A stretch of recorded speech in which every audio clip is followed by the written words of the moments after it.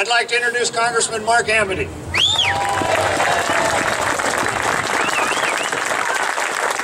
Thanks, Roger. Hey, congratulations to the Western PAC for putting together a great event.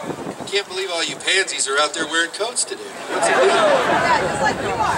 Hey, I don't want to, because the temperature's falling, not rising, I'm going to try to be kind of crisp. I want to give you just a little bit of information that I would represent to you as factual, as opposed to a lot of what you're hearing from the national media folks. So here's a little legislative update on the Second Amendment. First of all, it is my opinion that the President didn't sign 23 executive orders because he had the votes in the United States Senate to pass Dianne Feinstein's bill. Think about that. Second of all, I want to give you a little bit of rundown of some of the folks who serve on the House Judiciary Committee, where things that affect amendments to the Constitution pass through. I happen to serve on it. Bob Goodlatte, chairman from Virginia. Ted Poe from Texas. Louis Gohmert from Texas. Jason Chaffetz from Utah. Trey Gowdy from South Carolina.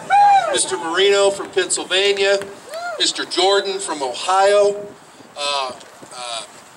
Raul, Las Vegas High graduate. Labrador from Idaho. The reason that I'm telling you those names, oh, by the way, Mark Amodei from someplace east of California. The reason I'm giving you that information is I would encourage you to take a look at the membership of the House Judiciary Committee and ask yourself if you think that there's a threat of somebody forgetting, ignoring, or chipping away at the Second Amendment in that block of votes on the committee. Now, you're not going to hear that on the news stuff. And let me make it perfectly clear.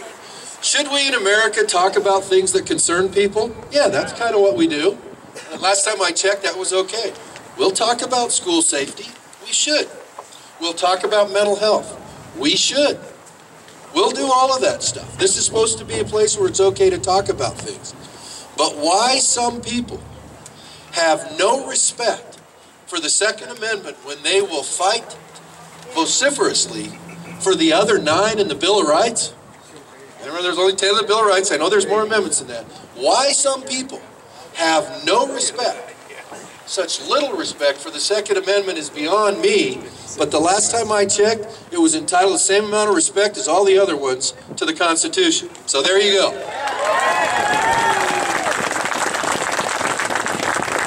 Two final thoughts, because I see some people kind of starting to take their coats off and get relaxed here in the parking lot. And that is this. And these aren't mine. You may have seen this. A couple of interesting things, though, that I think kind of help keep the perspective. Actually, I'm going to tell you 3. I guess the first one I'll start out with is, some people say, hey, why do you why do you need 15 rounds in a magazine?